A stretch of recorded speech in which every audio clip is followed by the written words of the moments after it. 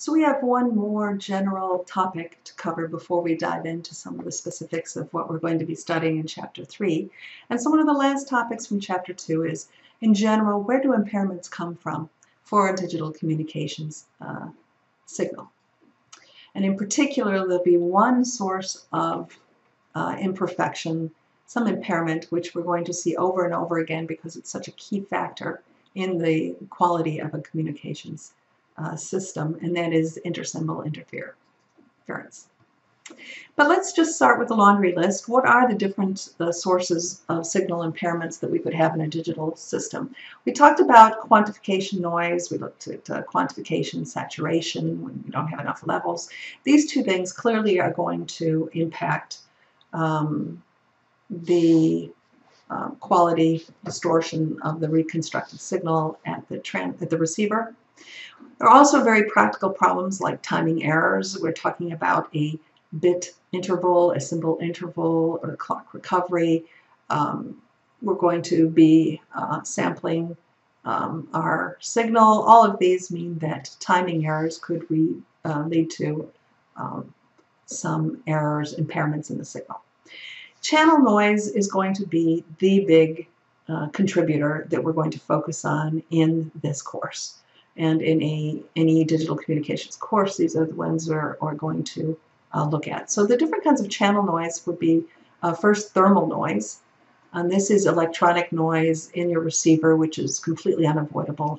Every electronics introduces thermal noise into the detection process. If we have a channel which is shared by multiple users, let's think of the cellular mobile channel, Wi-Fi channel, there are many people accessing at the same time, then you could actually get interference from just more people trying to use the channel, and that acts as a noise. And one of the big ones is the intersymbol interference, which I will be talking to you about today in more detail. So just to say that in this class, what we focus on is thermal noise, and we saw that in the additive white Gaussian noise discussion in the random processes, and now I'm going to be talking to you more about intersymbol interference, and it's going to, I think, bring together these concepts where I've mentioned spectral efficiency as being one of the criteria for what is a good communications channel. I've talked about PCM and PAM. One of the fundamental differences being the bandwidth occupied that goes for different line codes as well. And now when I give you this discussion, very preliminary discussion early in the course on intersymbol interference, I'd just like to motivate why these criteria are so important, because it is a significant source of signal impairment if we don't address the issue. So what is intersymbol interference? Well, I talked to you earlier about Fourier analysis and what that means in terms of a linear time invariant system, in terms of filtering, in terms of definitions of bandwidth. So we have this concept that a channel is always limited in bandwidth. When I use a twisted pair, there's certain attenuation above a given frequency. Therefore, we say the bandwidth is fairly limited. If optical fiber, the attenuation is much lower over a tremendously large bandwidth. But it still is limited. It's not infinite, and today in commercial systems we're seeing the limit of the bandwidth of the optical fiber, for instance. So the channel is always bandwidth limited. And the signal, of course, is always limited in time. I'm doing a transmission during a certain time interval. In theory, that means it's never limited in bandwidth, that it has infinite bandwidth. So I'm trying to send a signal which has infinite bandwidth through a channel which has limited bandwidth. So the result is that I'm always going to have some distortion introduced to my signal when it passes through a channel. Of course, everything's relative. If the signal is very attenuated, if the channel is much wider, well then of course this effect I'm discussing won't be visible. However, in theory, passing a time-limited signal through a bandwidth-limited channel will always lead to the effect of pulse spreading. So the fact that I am truncating part of my bandwidth of my limited time signal means that the signal in the time domain is going to end up being dispersed to some extent because of the fact that there is not enough available bandwidth to support the signal. So pulse spreading is the phenomena that leads to intersymbol interference. So pulse spreading, which comes from trying to pass a signal through bandwidth which is not adequate for it, will lead to pulse spreading. And so I did some very simple simulations in MATLAB to try and give you a feel for what is the relative importance of the signal bandwidth and the channel bandwidth. So let's start with the signal bandwidth. So I put this symbol here, bandwidth of the signal, and I have here in the frequency domain a little plot of what the signal bandwidth looks like. So this is frequency domain. You can see this is a sync function, which means I'm using a square wave in the time domain. And if we look over here in the other plot I have here is a time domain picture of my signal, and in red what we have is what's happening at the transmitter. So I have a certain, I think this is a time interval 1 normalized that shows 1 bit interval, and everything's perfect square wave. And if I looked at the frequency domain, then this is what I would get, a sync function. And I'm going to define for the purposes of this example that the bandwidth of the signal is the main lobe, first zero to first zero, the main lobe bandwidth for the signal. So, okay, it has a certain bandwidth. What happens if I pass it through a channel? And the channel in this case I'm going to assume is just like an ideal low-pass filter. And it's this bandwidth of the channel I'm going to assume now in my first simulation is 10 times as wide as the bandwidth of the signal. So I have a very, very, very wide channel. I'm trying to send through, telegraph signal, a very slow signal through an optical fiber. This is lots of bandwidth.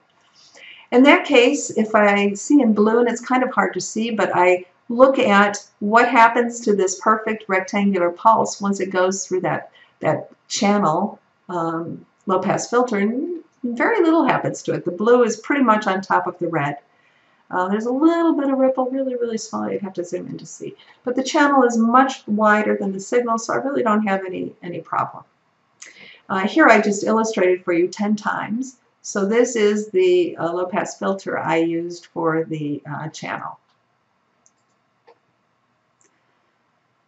Here I wanted to show you after filtering. It's a bit bigger and it's a little easier for you to see now. I enhanced it. But there is a little ringing. It's not perfect, but very, very little effect.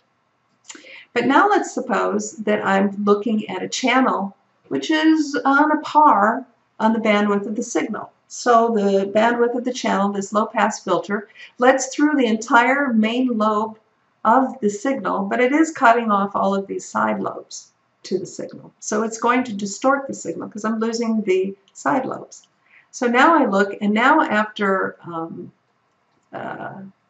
filtering, we can see, more distortion being introduced by this filtering effect, but still not too bad.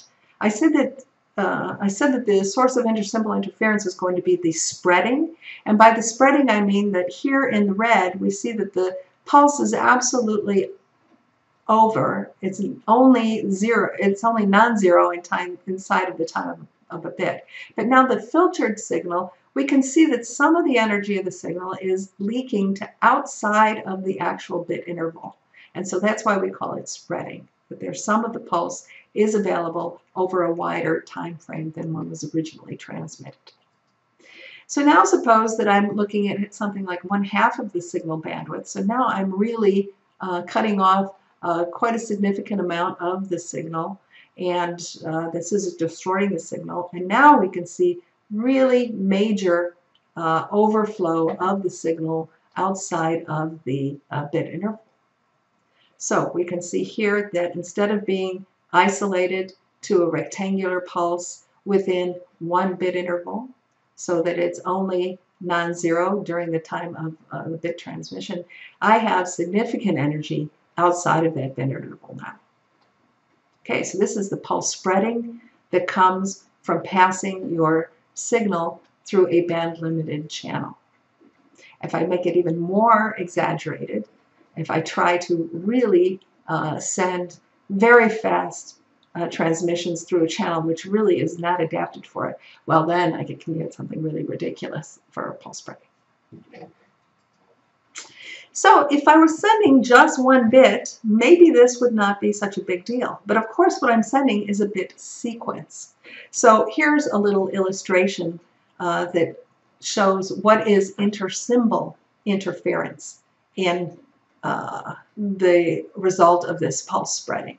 So if I sent just one, and let's suppose that during logical 0 I send nothing, something we call on-off keying. So logical 1 I send a voltage, logical 0 I send nothing. Well, as long as I have a 1 and then all logical 0s afterwards, well, there's at least no overlapping.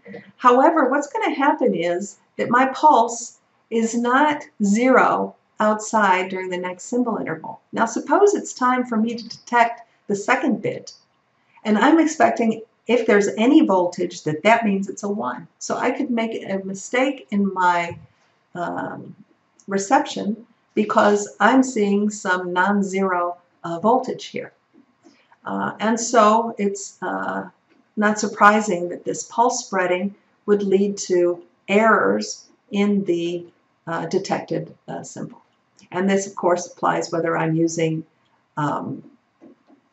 if I have a number of bits, for instance, a pattern 1011, it's possible that this intersymbol interference could be even more severe. So depending on the pattern, the interference that I experience in one bit could be different from the interference I experience in another bit. And we call this a pattern-dependent noise. So depending on the particular pattern of bits, there will be some sort of unlucky patterns of bits, and maybe some more fortunate patterns of bits where the interference actually enhances the detection. But you know, on average, this is something that's very bad that happens. So the conclusion I'd like to draw is that this intersymbol interference can have you know, very detrimental effect. Here's another illustration.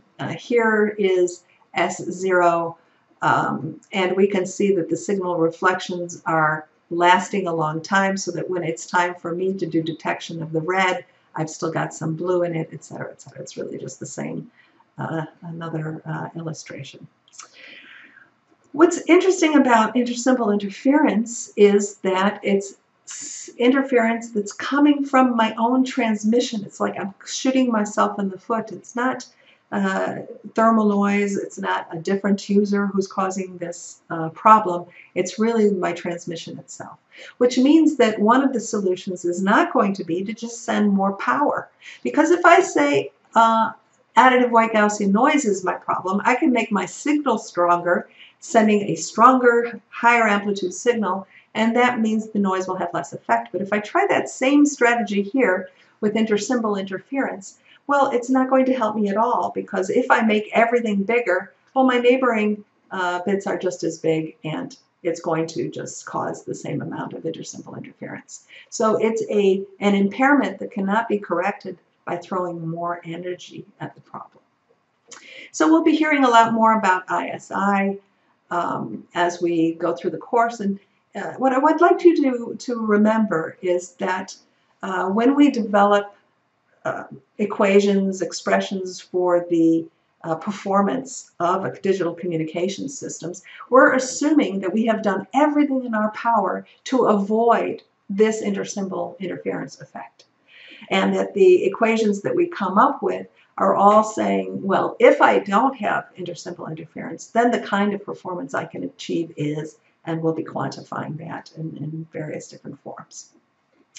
Okay.